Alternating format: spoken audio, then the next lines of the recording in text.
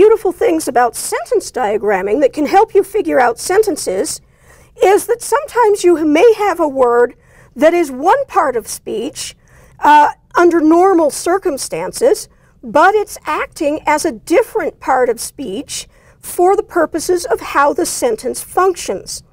And this is especially true of a type of word called a verbal.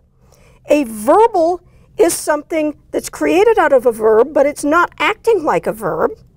And when you put those in a sentence, you will have oftentimes a whole phrase working with them.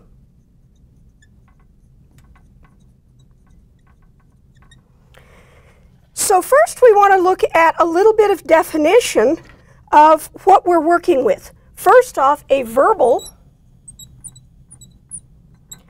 is something that's based on a verb, but it's not acting like a verb. So it's a verb form that's acting as some other part of speech.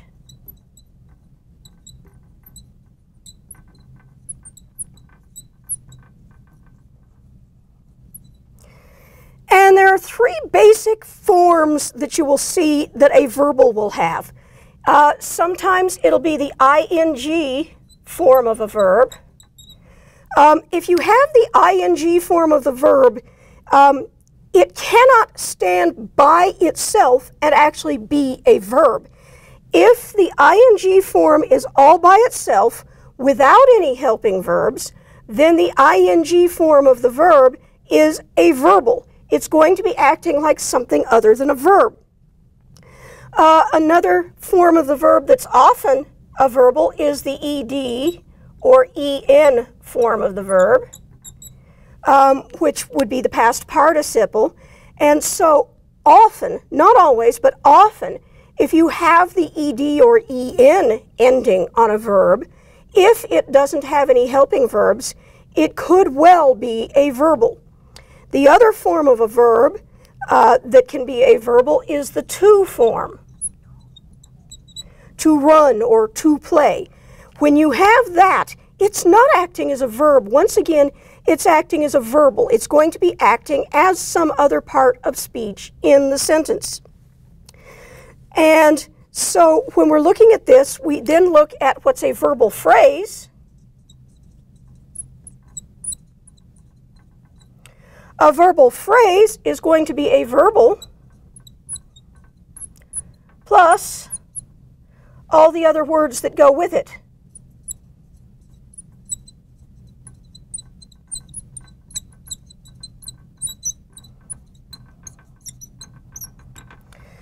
So it may be just the verbal all by itself, but it could well also be a verbal plus a direct object, maybe some adjectives in there, things like that.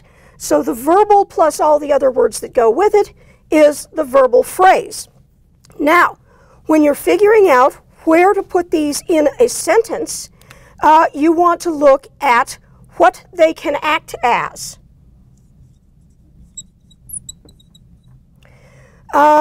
It can act as a noun, which means to say it's going to be answering a question, what or who. It can also act as an adjective,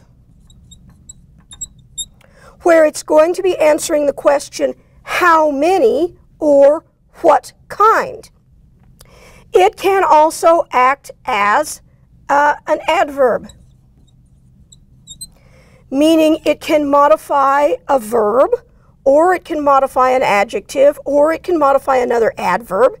And so if it's answering the question who, if it's answering the question when, or where, or why, or how, or to what extent, those all questions, a verbal will be an adverb if it's answering one of those questions.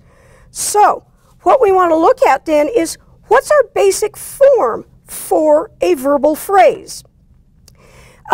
And basically, because verbal phrases, especially they can act as adjectives and adverbs, you're going to have a framework that looks like a prepositional phrase. So Supposing I have a verbal phrase where, say I'm using the ing form of a verb.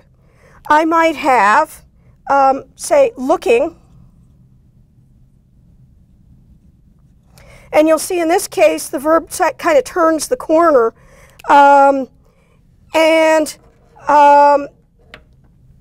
I'm going to do, oh, I guess this will just have a prepositional phrase attached to it. It can say looking past the obvious.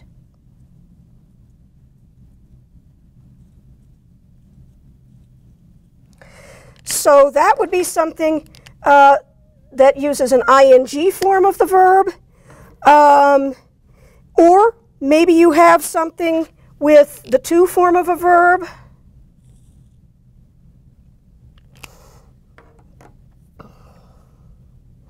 So if I have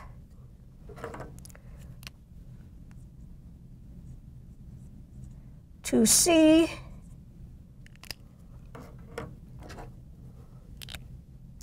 and then maybe a direct object, things,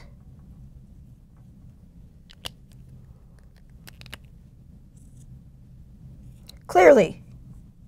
Oops.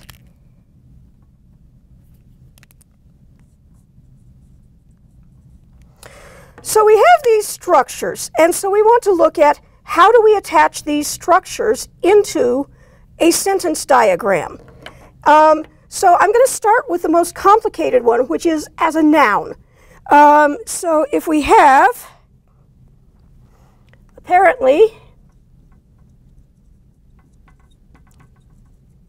this perspective of a mother's prospects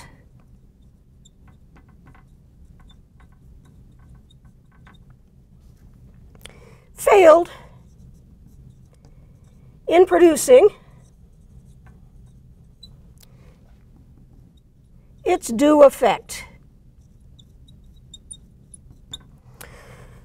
So what we want to do here is we look at this sentence and we have a verbal. Producing is our verbal.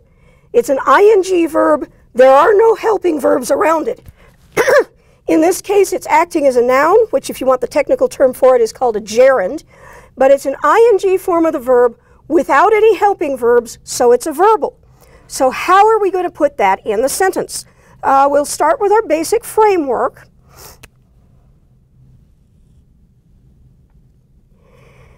And I'm going to look at, we have this sentence, and I'm just going to put the basic core elements in for now. You can imagine where all the prepositional phrases and adjectives go. So we have our core of our sentence is perspective. And our verb is failed. And I see one.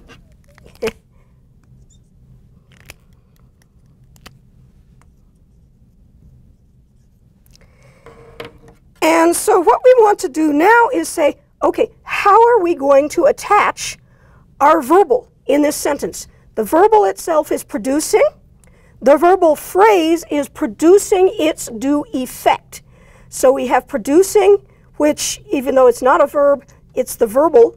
And we have its due effect, which is actually in this particular case, a direct object. So first off, we have in. So in producing. So in is a preposition.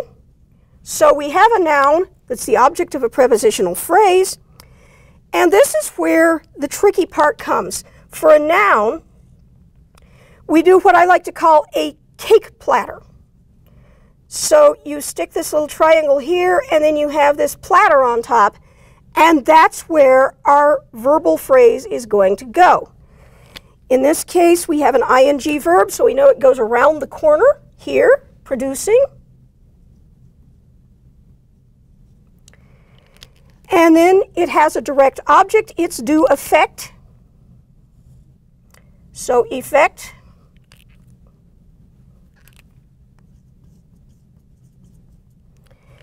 is our object. and we have it's due,